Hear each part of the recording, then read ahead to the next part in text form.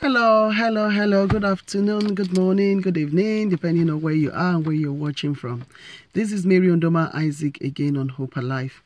I just want to encourage somebody out there. That's what Hope Alive is all about: encouragement, support, help, and just to tell you that it is well. It will be well. That God is in control. God has got your back. And whatever it is that you're going through, it's not the end of the road. There's always light at the end of the tunnel. God is at the other end waiting to bring you through whatever you're going through. Precisely on the 30th of September 2015, which is just a couple of days ago. The last couple of days, I have been a bit down, have been struggling because all the memories were just coming back and flooding my mind and my heart. And something happened this afternoon. I took my little daughter to nursery.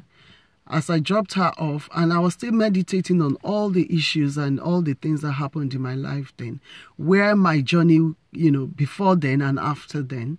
So I just dropped her off, which is coming out of the nursery, and I saw this lady with these two cute twins, identical twins, two girls, and they look so cute, and I admired them, and instantly the stab came back, because as I said, the last couple of days I've just been on this low thing because of all the experiences playing back his mind and everything.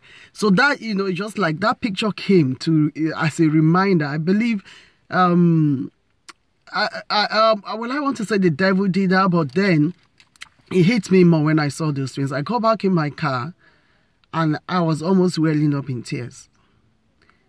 Because exactly 3 years ago, I got a terrible news. I was pregnant with the twins, identical twins. I've always dreamt to have twins. I've always wanted twins all my life. It came at the time I wasn't expecting, but because when I found out they were twins, two girls, I was so excited. Planning and excited, but everything in twos.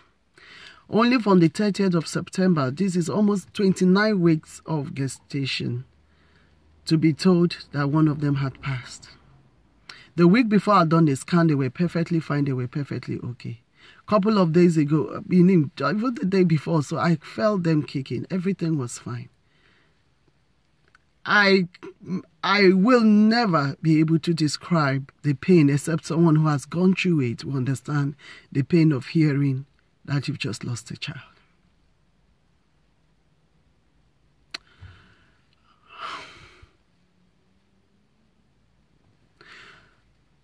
While I was still dealing with that pain,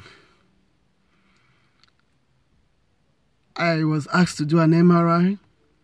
MRI result came out to say that the second twin has a severe brain injury as a result of blood clot that has come from the deceased sister. And this happened only in 30% of the time.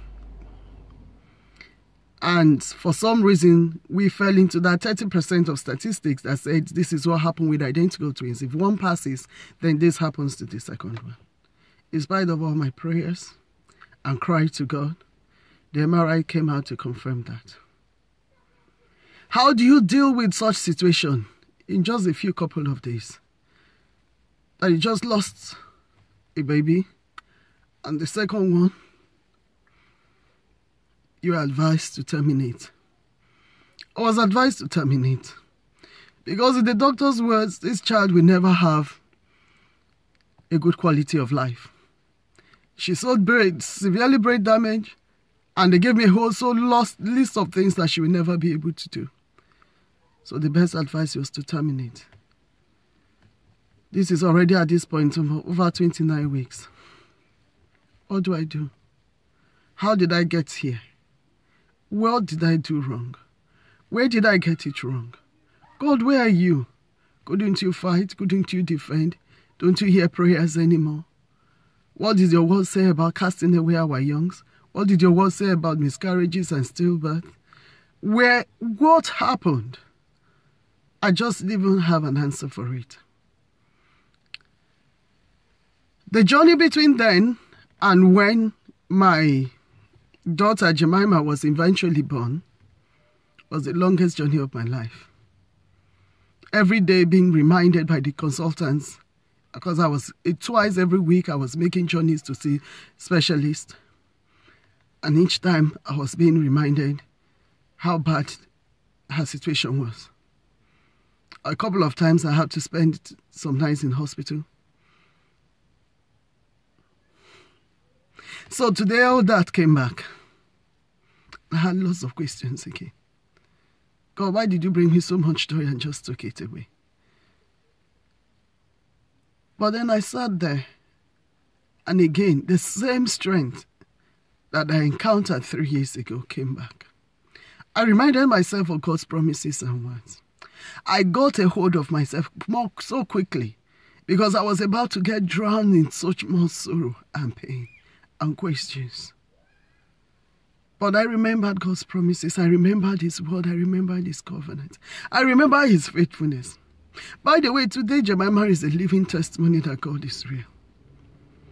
Jemima defied all odds. At about 3 or 4 months, she was supposed to have a surgery in her brain because she was retaining fluid. That was cancelled. It never happened. God intervened. It never happened. Jemima was not supposed to hold up her head. She was not supposed to be able to swallow. She was not supposed to be able to talk, to walk, and do all that. But today, Jemima is talking so well. Jemima can breathe. Jemima can by herself. Jemima was twice, you had several tests concerning a hole in the heart. All that has been written up completely. Jemima was supposed to have issues with her ears. She's been tested over and over. Her ears are perfect. Jemima is walking. It is what God has proved Himself, and each time the doctors have not been able to understand how. And we've carried out the MRI test 3 times, and each time I trusted God and said, it will change. It never changed. The results were still the same, terrible. But this girl is not displaying any of those things. That is the faithfulness of God. That is the mercy of God. So today, rather than looking at the things I didn't have, I chose to look at what I do have. The blessing of God in Jemima. Rather than crying over Janice, I chose to cry. This tears is, well, it's a mixture, but at the end of the day, it's more of a gratitude of God's faithfulness. Sometimes we look at what we have lost, what we don't have, rather than what we do have. I choose to focus on the good. I choose to focus on God's mercy and God's faithfulness. I don't have Janice today, but I do have Jemima. My faith brought me through. My faith kept me strong. It wasn't an easy period in my life. It wasn't easy. Because coupled with these issues, there were lots and lots of other issues going on in my life, which I don't know when I will be able to share them. But trust me, lots of oils, like everything hell let loose upon my life in 2015. I don't know how I survived it, but I'm here today by the mercy and the grace of God. And all those issues, God has turned them all around, every single one of them. I just want to encourage whoever is out there today, no matter what you're going through, no matter what the doctors are telling you, no matter how crippling that news is, hold on to God. He never fails. Hold on to God. It will end in praise. That struggle will end in praise. That pain will end in praise if you don't give up. If you don't fail. If you don't faint. If you hold on to His word, even in tears, hold Him. Even if you are tempted to doubt, because I was several times. Hold God. And say, God, I don't understand this. I don't know why this is happening to me. I don't know why all this is happening. But I know you've got my back.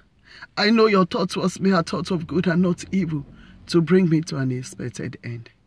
And God did it. Ever since, it's been one testimony of God's mercy and faithfulness.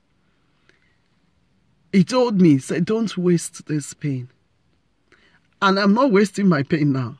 And you dare not waste yours either. Whatever it is that you're going through, don't waste it. It's for a purpose. Use it for something great. Use it for something good. God bless you. I just want to pray with you if you listen to this video. If you haven't made Christ your Lord and Savior, that's where you start from. Make him your anchor. The rain and the flood will come on the house on the rock. It will come on the house on the sand. The difference is the foundation. Where is your foundation? Where are you standing? Where is your hope? Where is your confidence? The Bible says, don't cast away your confidence, your faith, and all that, because it has great recompense. There's a great reward for knowing Christ and holding on to Christ. I want to invite you to give your life to Jesus Christ. It's just few prayers away. Believe in Christ. Put your faith in him. Believe in his sacrifice on the cross. Believe that he died for you, for your salvation.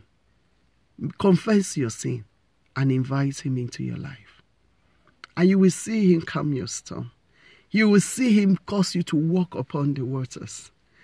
You will see him bring you through and bring you out of the grave. He did it for Lazarus. The Lord bless you this afternoon. And please, as I always say, subscribe to my channel for more inspiring and encouraging words. Leave a comment. Share with others who might need this word to stay encouraged. The Lord bless you and the Lord uphold you. Thank you. Bye.